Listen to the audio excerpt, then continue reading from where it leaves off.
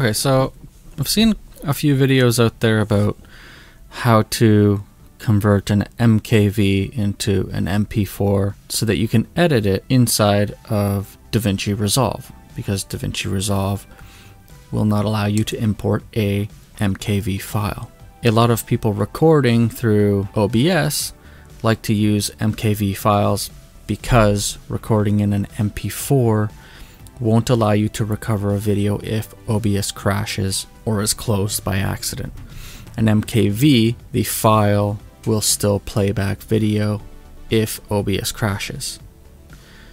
So, a lot of videos out there are suggesting to use Handbrake or some other application that you've got to go download, familiarize yourself with it, get all these settings and pick these profiles and stuff like that.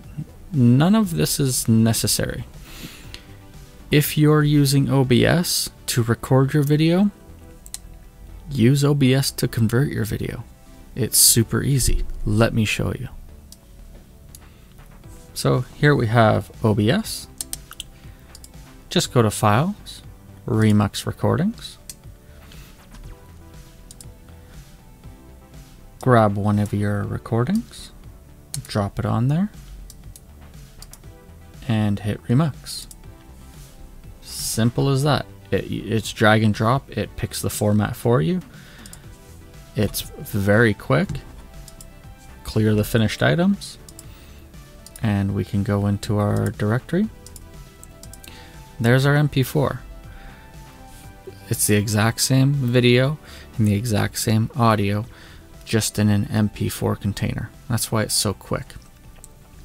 Now, if you don't have OBS, you can use VLC, which a lot of people have installed on their PCs.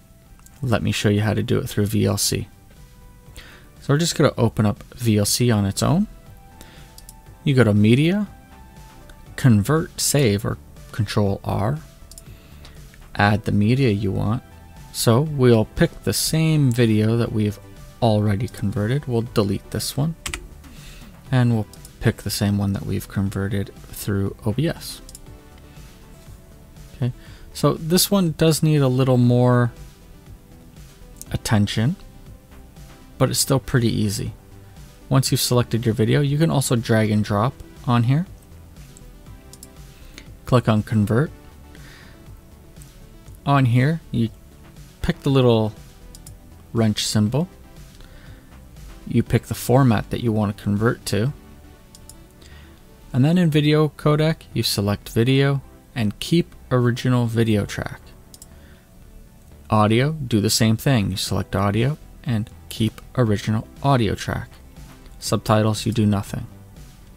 Okay, so if you want to convert it to an MPEG, MPEG 1, if you want to convert it to an MKV, AVI, you can do all of this even though you go and you pick video codec. It'll do the conversion for you.